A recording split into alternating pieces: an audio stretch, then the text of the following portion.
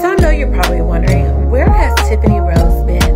Over the last 4 months has been insanely crazy for me. My husband and I finally closed the 3-year and 7-month gap in our intercontinental marriage. And honey, we had a lot of catching up to do, people to see, places to go, things to do.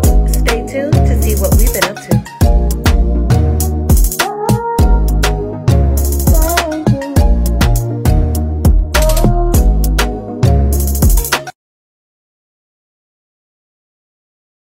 So this is it.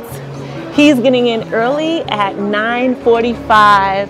I'm so excited. So let's go.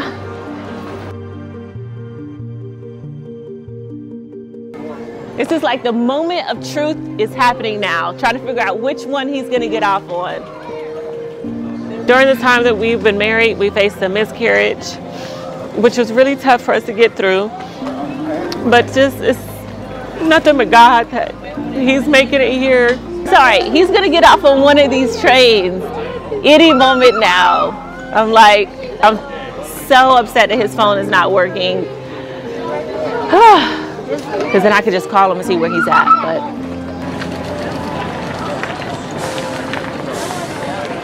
it's on me.